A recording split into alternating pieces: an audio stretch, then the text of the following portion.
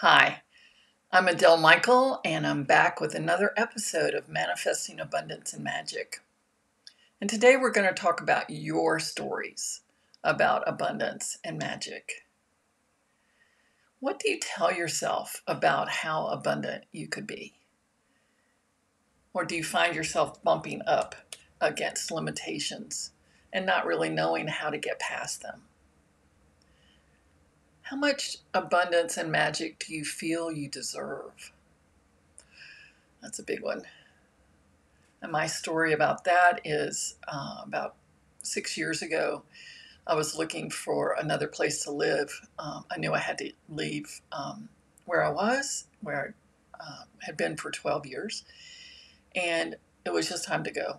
And I didn't know where I was going. And I happened upon this beautiful apartment in a house on a lake. And it was stunning. Beautiful gardens overlooking the lake. This apartment had an office on the lake and a deck. It was just fabulous. And I didn't think I deserved it. It was much too nice for me, I thought. Well, I did my mindset work around that and really got into a place where I thought, yeah, I do deserve to live here. And I moved in and I had a very happy 5 years there.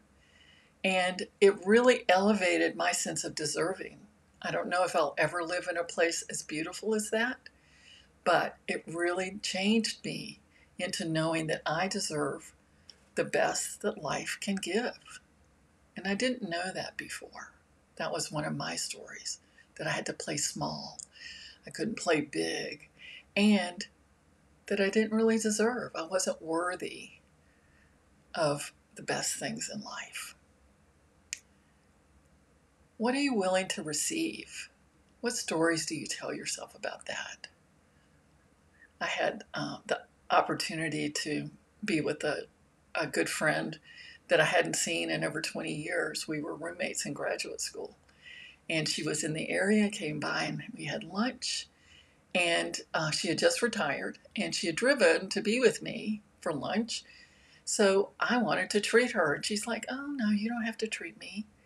But we had talked about this. What are you willing to receive? And then she decided, yes, I will receive your gift of buying me lunch. And it made us both really happy. I've noticed that a lot of women have a hard time receiving. We are great givers, but we don't balance out the equation by receiving. So, how much are you willing to receive?